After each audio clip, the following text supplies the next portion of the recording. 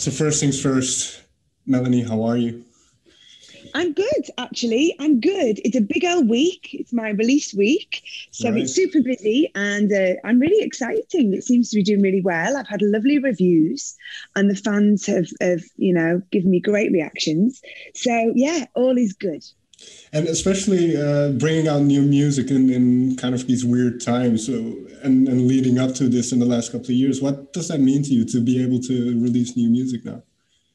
I actually feel so lucky that I was able to be inspired for this album in 2019, which was probably one of the best years of my life. Okay. Being back on stage with the Spice Girls and touring the world with Sync the Pink, doing lots of Pride events. It was so exciting. I was doing my favorite thing, which is performing. And it really inspired me to make a very positive record. I wanted it to be empowering. I wanted it to be very dance-inspired pop. And I got it all ready to release it. And then 2020 hit, which is like the worst year ever. Right. But I think that it's positive in that I've given, it's an opportunity for me to distract people and entertain people and to lift people's spirits in a difficult time. So I feel really grateful for that. Right. Well, let's talk about 2019 then, because that's a much better year than. Yeah. And you mentioned these kind of things that got you in a good mindset, and I imagine it's always an ongoing process. But these little elements kind of help with where you are mentally. So, especially with things where you had mixed feelings about in the past, what was it like revisiting those things like the Spice Girls and kind of getting a fresh start at it almost in a way? Yeah, absolutely. I mean, it was so important to me. It was quite daunting at first. I did have concerns. Obviously, my time with the Spice Girls was incredible, but there was also some difficulties I experienced during those times. So yeah, to go back into that environment made me feel a little bit nervous. But I've always been a person to really try and face my fears and be courageous. And in doing that, it was just the most wonderful experience. And I feel like I have made peace with so much of my past, and being on stage with the girls was this moment for us all to realize the incredible impact we'd had on so many people. And it made us feel really proud, and it made us feel really humbled and privileged to have had that opportunity. So I went into the studio with so much, I don't know whether it was confidence. I think it's probably pride more than anything. And I just feel very excited. And this album feels like a new chapter. I worked with lots of new collaborators, whether it be artists, songwriters, producers, remixers, and all of that gave me this new kind of fresh energy. And I really think you can hear that in the record. And I think it's been good for me as an artist working on my 8th album. I think it's good to really shake things up. Well, because that's one of the things where you went down a more electronic direction, and especially getting people to dance, like you say, that energy and kind of conveying that energy and transporting that to the listener. Why was that so important? I think I just wanted people to enjoy the wonderful things that I had experienced. I love dance music. I used to do a lot of clubbing and raving in my late teens, early 20s, but of course, all working in music for many, many years. And, my life has changed a lot. So I don't get the opportunity to do that. But I started DJing a couple of years ago, and that reignited that passion and, just reminded me what a huge part of my life that has been. I love music, I love to dance, and I wanted to share that with people. So that helped to influence the sound of this record as well. And then, like you say, it's fresh start. But then, for instance, a song like "Who Am I," which kind of encompasses this idea of accepting yourself and kind of having, like you say, kind of looking back at the past and kind of accepting who you are and what you went to get to where you are now. How does a song like that kind of find its way from your mind to paper, so to say? I think what's been brilliant about this album, although I've worked with lots of new collaborators, I also had some amazing writing sessions with Biff, Richard Stannard, who I've known forever. He is one of the big Spice Girl collaborators. We did songs together like Wannabe, Spice Up Your Life, To Become One. Oh my gosh. I mean, so many of the really big hits, Mama, Viva Forever. So we have grown up together really, and we know each other really well. And I think as a songwriter, you can often be very vulnerable, you know, when you're really exploring very personal things and experiences. So it was good to work with him. And a song like Who I Am, I worked with Biff and a young songwriter called Bryn Christopher, who's also an artist. So to just have that balance of somebody I felt very secure and safe with, and also somebody very young who has been a fan of myself and the Spice Girls for many years. So it was just this perfect combination of having, you know, the right people in the room at the time. And the mental process then, like you say, it's very personal. And then there's more songs like these on the record where you kind of delve into yourself, but at the same time, it's very empowering. You kind of, you feel the energy coming out of those songs. So what was that mental process like for you? And again, I'm sure this is an ongoing thing, but going from where you were years ago, being in a tougher mental state, to where you are now, and having these songs that kind of embody that empowerment over the years. You know, it's something I was diagnosed with depression in 2000, and I started to talk about it probably a little bit too soon, before I was ready. You know, I still wasn't fully well, and I was still quite vulnerable. But it's difficult, I think, coming from where I came from, you know, being in the Spice Girls and living a lot of our lives through the media. I kind of almost felt I didn't have a choice. You know, it was a weird set of circumstances. But, you know, looking back and how helpful that's been to so many people, I'm pleased I did it now. I think to be at this point in my life and my career, and to be able to explore that creatively, has been really healthy for me, and it's probably a much better way for me to express those feelings.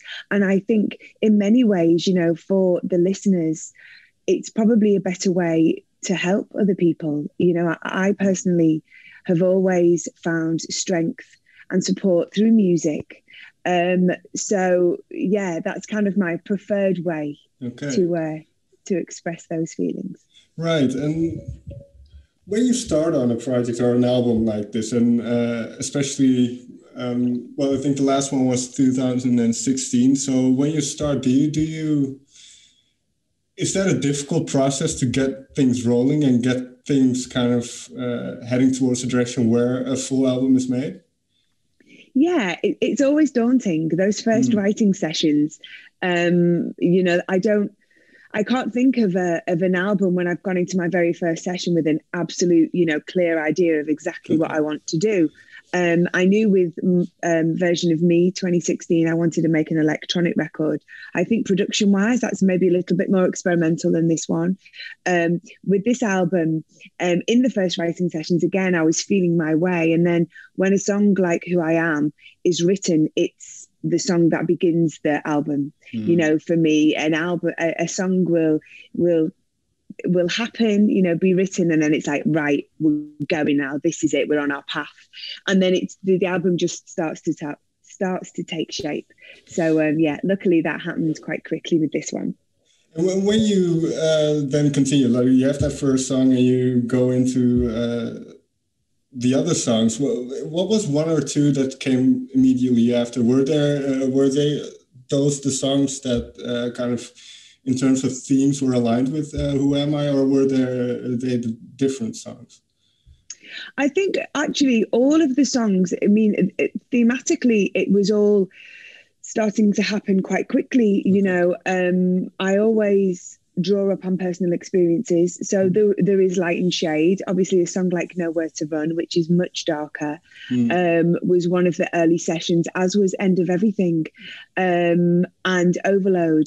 So yeah, I suppose there's a theme because, personally, that's what's going on for me right now. I'm kind of acknowledging the difficulties that I have experienced and still experience from time to time, but also, the empowerment and the positivity I feel moving forward. Well, let me ask you this then, and if you don't want to get into this, that's fine. But in terms of kind of fame and that whole thing, I mean, it doesn't get much more famous than what you were at the time. So what is that like? Just as a normal human, I mean, everybody's a human being. What is that like to have those 2 years that were just so intense? Yeah, it's incredibly weird, and it's really hard to get your head around. I think anybody that finds himself in that situation will handle it differently. Nothing can prepare you for it. What happened with the Spice Girls, it was literally my absolute dream as a child growing up. I wanted to make music. I wanted to be a pop star. I wanted to be famous. I wanted to travel the world, and it happened. There's such a small percentage of people that get to achieve that absolute fairy tale life, and it was incredible, and I got to share it with 4 other people. But along with that, you lose your privacy. You miss your friends and your family. You're completely uprooted from everything that you know. We lived within a bubble. We traveled the world. We worked incredibly long hours. We were scrutinized, criticized, as well as being, glorified. Sure. And, there's so much going on. And it literally, your world is turned upside down. Everybody treats you differently. Everybody treats everybody around you differently. Your family go through it all as well. So it's a lot. It's intense, and then it all happens, and you don't really have time to think about it because you're so freaking busy. You're surviving. You're in survival mode, and then before you know it, it stopped, and then you've got to deal with what's just happened and where you're at. So it's a massive head fuck. Well, I can't imagine because I'm not famous, but it feels so weird or such a foreign thing. Yeah.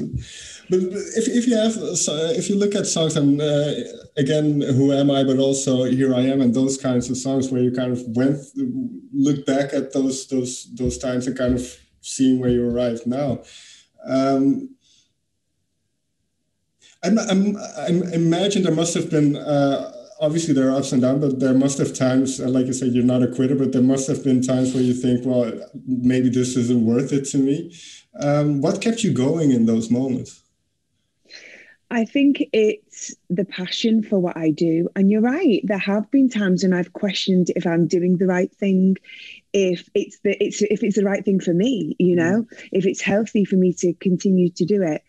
And the thought of not doing it is more petrifying than the thought of doing it sometimes. I love performing. There's nothing else that I do in my life, maybe apart from being a mum, that gives me the pleasure that being on stage does. And I feel like not having the opportunity to express myself and to perform for people would leave a huge hole in my life. So I will always do it. I think that's my intention, to continue making music and performing to people on whatever level that might be. I will continue to do that for the rest of my life. Right. And I did watch a bit of your performance at Shepherd's Bush a couple of years ago, just in the research. Yeah. And I mean, the energy and the kind of feeling, do you miss that now that we can't do that anymore? I do. I did a live stream last week, which was brilliant. It went really well. And we had, it's so weird because obviously I've been promoting my album throughout, COVID. So all of my performances have been like in my living room, to an iPhone and, lots of online stuff. And I think I had a crew of about 15 people. And even that felt like an audience, it felt like great to actually have human beings in the room and some energy. But I miss it greatly. I'm touring in April and May. That's the plan. We're hoping that it's safe to do so. But yeah, I think all performers are really missing that right now. And you mentioned the people that you work with, and another one is Nadia Rose, who you did Fearless with, which is one of my favorites on the album. So what started that track off? Did you kind of have somebody like Nadia in mind as the song was written? So the first thing that happened with Nadia is I discovered her. I saw her on a documentary about women that was on the BBC. And I was just drawn to her. She was so positive, and I loved her attitude, her energy. And I started like researching her work, and I love her stuff. There's a real like humor to her work as well. As she's a great rapper, and and a great female in a very male dominated genre of music. The grime industry in the UK is very male dominated, so it's great to see her very strong in that area. I then had a chance meeting with her at a party where I was DJing, and it just got my mind ticking over because I wanted to collaborate with a younger artist, and she was just perfect. So I approached her. She'd been a Spice Girls fan growing up, so we took a car journey together to the studio one day, and we were just going to go in, see what happened, no pressure whatsoever. And I've been thinking about a song I'd like to write with her. And I just thought about being a woman, being in the music industry, pursuing your dreams, and how courageous you have to be to do that. So I was thinking of fearless, and we both loved that word. We thought it was a beautiful starting point, and that's how the song came about. And I'm so pleased that you like it, because I think it's quite different on the album. I think it's quite different for me as an artist as it is for her, and her fans will be like, oh, that's not what I would expect from her. So we love it, and I think it's quite special. Yeah, I think the atmosphere that is set in that song through the music is quite good, and then obviously the message about being fearless. And I don't think things like being fearless happen overnight. So if we take your story, then what over the years have made you more fearless in a way? Have made you more confident in what you're doing? Well, you know what? I think you have to relearn to be fearless, because I think as a child you are. And I know as a young person in the industry, I was, so fearless. Maybe because you don't know all of the consequences. But then you do, I think you can get bogged down with everybody else's expectations as well as your own, so you have to put those things aside. I went through a lot of just searching, soul searching. Who am I? Who do I want to be? Who do people expect me to be? And just trying to silence all of that expectation, and just going back to that essence of who you are and who you were as a kid, what your dreams were, what your ambitions were. And, I work in an industry which is very ageist as well, the entertainment industry, especially for women. They don't want to see mature women making pop music. Whoever they are. So there's a new battle that I'm having to fight, and I won't be silenced. I'm still ambitious. I still have dreams. I'm still the same person I was when I was 18.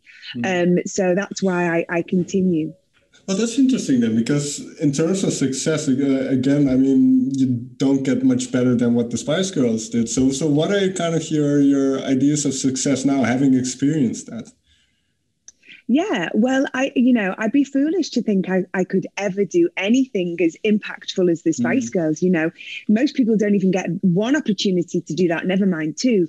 So, my time with the girls, I absolutely cherish. And I suppose being back on stage with them last year just gave me an opportunity to really embrace being a Spice Girl. And I see being a Spice Girl and being a solo artist, they kind of go hand in hand. So although I could never expect to have the same success as a solo artist, it's all my career, it's all me, I'm very proud of all of it. This album looks like it's probably going to be my most successful album in a very long time. So it's working, my new attitude towards, not being apologetic about wanting to be successful in making music and entertaining people. It seems to be working. So I will carry on my crusade. That's something I hear a lot from musicians, and I think artists in general, that as soon as they stop caring about what other people think and then just stay close to themselves, then good things start happening. So that's very good to hear. Definitely, yeah. There's one other song that I wanted to get into, and you mentioned already, "End of Everything." There's a line in it: "If it's the end of everything, why don't I feel a thing?" I wonder where that line came from. Well, this song was inspired by a lot of changes I made in my life that really influenced my career right now. I'd been with the same manager for 18 years.